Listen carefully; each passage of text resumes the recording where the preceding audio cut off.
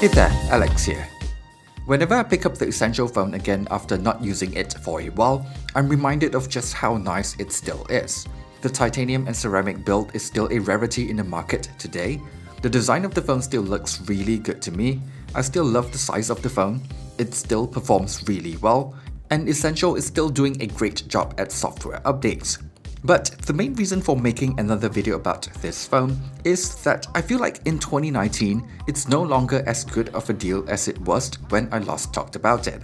The phone has been discontinued since then, and even for refurbished models, they are a little bit more expensive than it was for brand new sets.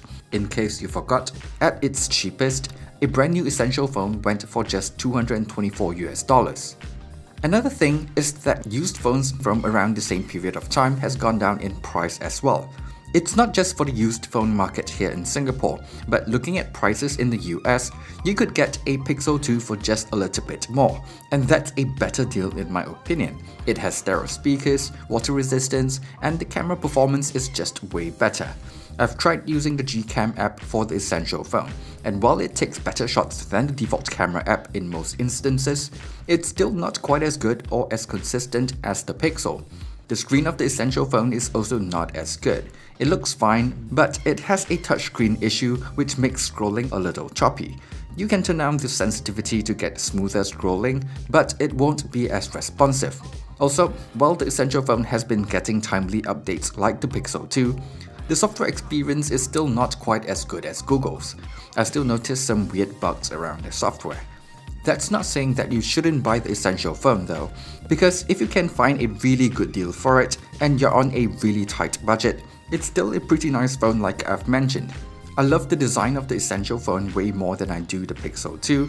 It still performs really well, and I like that it comes with 128GB of storage from the get-go. That titanium and ceramic body feels great in the hand as well. However, if you're looking at the current market price for the phone, it's just not that great of a deal anymore. That said, I think Essential has really managed to turn the narrative surrounding the phone around. At launch, it was a total flop because of how expensive it was and how many shortcomings it had. But through massive discounts over the years and their commitment to supporting the phone with timely software updates, I think people are going to be a lot more receptive if they ever get around to releasing their second generation phone. I for one am hoping that they do.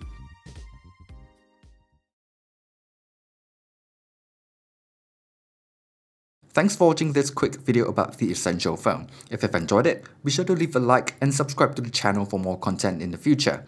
Thanks again, and see you guys on the next one.